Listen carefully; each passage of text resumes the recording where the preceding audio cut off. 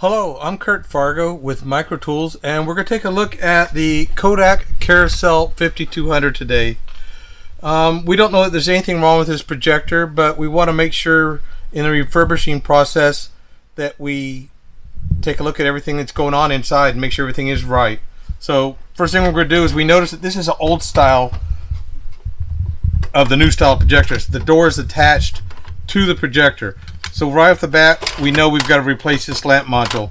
This lamp module can burn people, and it was burning people, so Kodak kind of did a recall on it, so we got to replace that. So take this one out.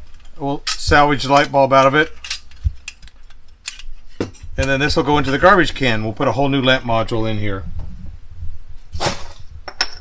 First thing, go ahead and take off the 6 screws on the bottom. This particular projector is the older style, so we know it has Phillips screws, where the newer models have the Torx.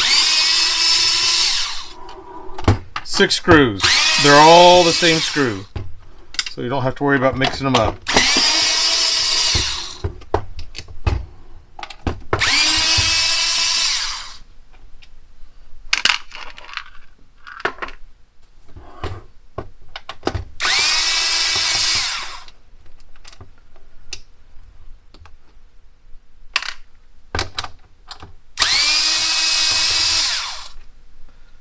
These projectors are a little bit tricky to separate.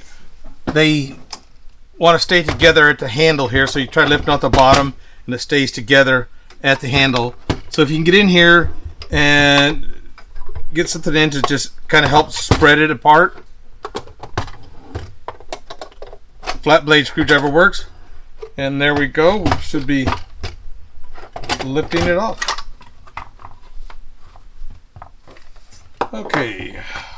I see problems with this projector already. This one has a built-in screen, and the lens is falling apart. Small piece that needs to be replaced. And we'll lift off this shield for the lens assembly.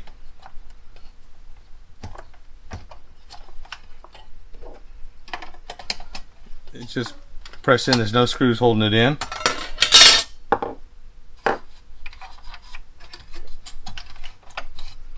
Pull out our cord storage door, and usually just throw away the spring. The Kodak made a change and got rid of the springs. Go ahead and pull our door off the backside for the lamp module. Again, it's garbage. The new lamp module has the door built in. Okay, let's see what else is going on inside of here.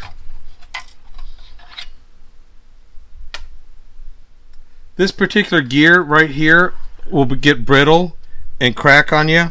This one seems to be fine. Let's just put a little bit of pressure on it and see if, yeah, see, look at that. See, it looked good, but so we're gonna end up replacing that gear. Of course, we've got to lube it. This is standard, you know, Kodak motor is on all the newer styles, so we're gonna lube,